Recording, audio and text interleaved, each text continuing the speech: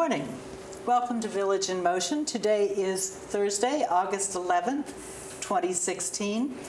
My name is Susan Gerhard, and I have with me Kathy Craig. Kathy is the clinical manager of the hospice program here at Green Spring, and Kathy has with her Bonnie Raymond. Bonnie is a social worker here with our hospice program. Kathy, let me just ask a few introductory words of both you and Bonnie. Kathy, you came to the hospice program via what? How did you get into hospice work? Actually, many years ago during school. I'm a product of the Catholic upbringing.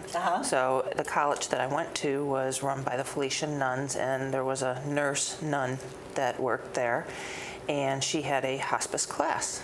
So I took the class and fell in love with it and have been doing hospice. That's wonderful. Just something that sparked an interest in your mind right at that point and said, this is what I would like to follow. This is what I want to do. That's wonderful. And we're thankful that you did. Thank you. That's good. Bonnie, how about you? How did you get into social work?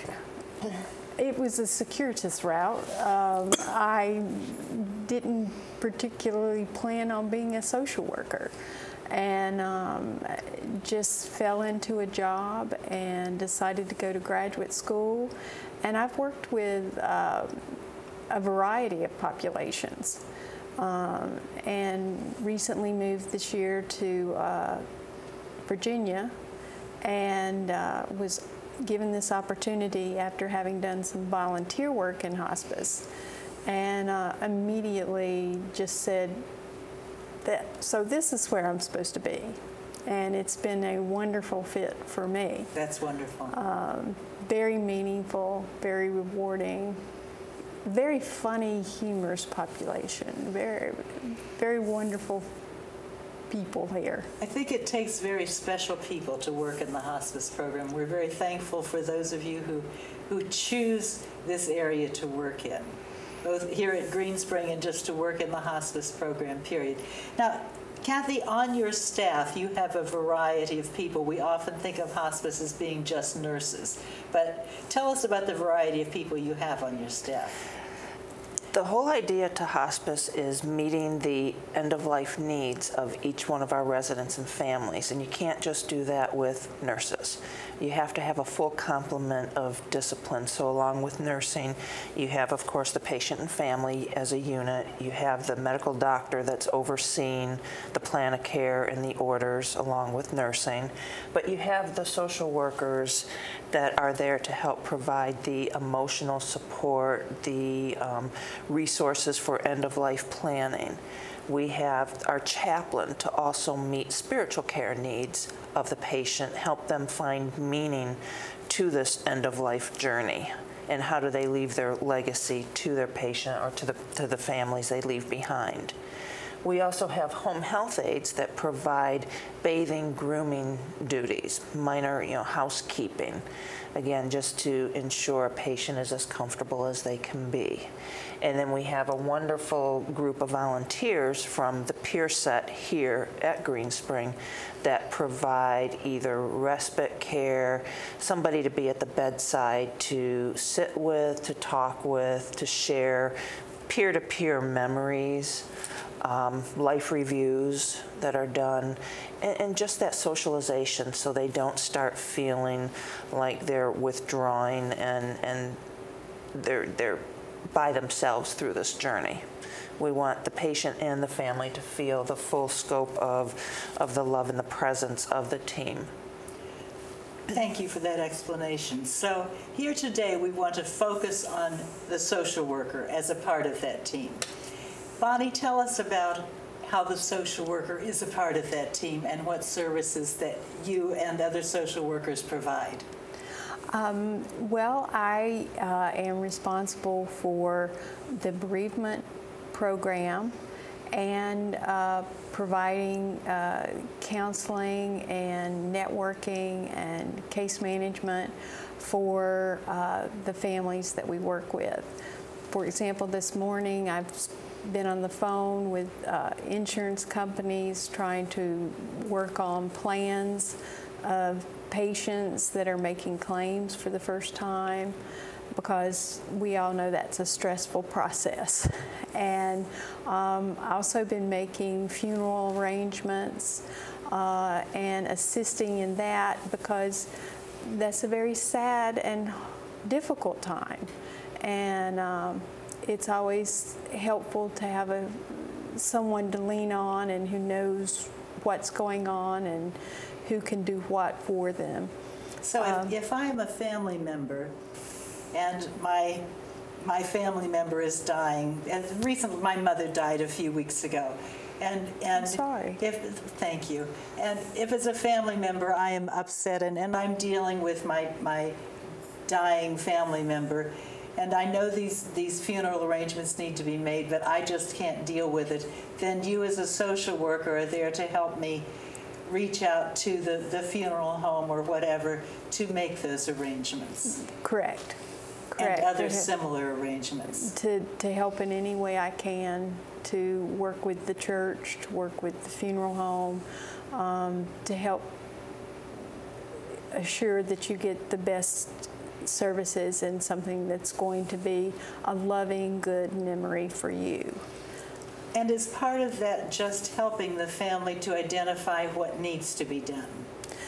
Just helping them measure off the steps that need to be taken. A lot of times patients will come to us and they don't have all these arrangements in place. And of course, on top of it, now you're putting a medical situation where they're actually dying and none of that's done. It's so overwhelming. So Bonnie can help them process small goals at a time to try to get these things done, and then we focus on the quality of life. If they make the arrangements or can get the arrangements done early enough, then we just focus on living. So I'm sure you have everything from the family that is well organized and is taking care of everything, to the patient who has virtually no one to help them. Right, and we become their family. From the aides going in twice a week, the nurses going in 2 to 3 times a week, I'll be going in once a week. Volunteers that come to provide that socialization. So then you have the bigger Green Spring community also wrapping their arms around this person. And that's a great deal of relief, I think, for anyone who doesn't have family members, because it's everything that we read in magazines and newspapers, and no matter how many questions you ask, it's always, well, the family members will do this, the family members will do that, and the family members will do that. But there is an increasing number of people who don't have that family out there. They don't have anyone. And they're thinking, what do I do? What do I do? What do I do? And they say, well, a close friend. Well, the close friends are people of the same age, and they can't step in and give care and do these things for the person. Well, I will tell you the most enjoyable and rewarding part of my job is sitting and listening and being with the patients and doing life reviews and what are their favorite foods, what are their favorite memories of their children, and that seems to bring such comfort and helps people work towards some sense of closure. And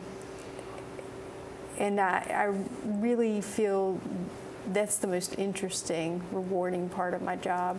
But I do want to talk about my bereavement support group. Yes, please. And that is every other Wednesday. And that's difficult for me to count because there's 3 Wednesdays in August. And so I can't say it's every first and third Wednesday and make it that simple for everyone. So I will announce that our next group is August the 17th. Then we'll meet August the 31st, September the 14th, September the 28th, and we'll take it from there. But no, those are the dates. You're welcome. And we meet at the terrace floor of Forest View. Forest View, yes, in the home health conference room, which is right across from Hospice. Okay. And the best way to get there is to come down the back elevator of Village Square. And this group is designed for whom? This is for anyone in Green Spring who has lost a loved one, a parent who has lost a child, a patient that's lost a parent or a spouse.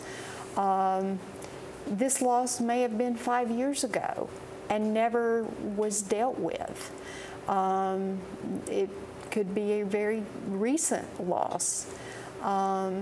And some of our groups are based on material that I bring and present, and we discuss and do exercises, and sometimes the groups just become their own, and the individuals take off and explore with each other. What about someone who is facing a loss? Yes. Would that be a good person to perhaps join such a group? Very appropriate, very appropriate. I found myself giving out a lot of my handouts to individuals where we're looking at weeks and days or months. Right. But they're already tearful and with anxiety Sure. and fearful of being lonely, and we certainly start the process, the bereavement process then. If anyone does have questions about the support group, they can just call down to the hospice office at 703-923-3122, and we can field calls to Bonnie so that she can, sit and talk with them and kind of figure out what the needs are, because she can meet individually with these family members also. I appreciate that information. I think we have we're coming near the end of our time. I think we have just kind of scratched the tip of the iceberg here as far as what's available, but I think it's very important for all of us to understand what is available and to remind ourselves constantly of the resources that hospice has and what is available, and that there is no cost to us personally for these resources, but that they are here for us, and that we should not be afraid to reach out and say, hey, we need some assistance, it's here for us, use it, and understand that it's here to help us. And it can only improve somebody's quality of life. Right. Whether it's the quality of life of the caregiver, whether it's the quality of life of the patient, whether it's the quality of life of the family member, whoever it is. Anything else you'd like to add before we close here?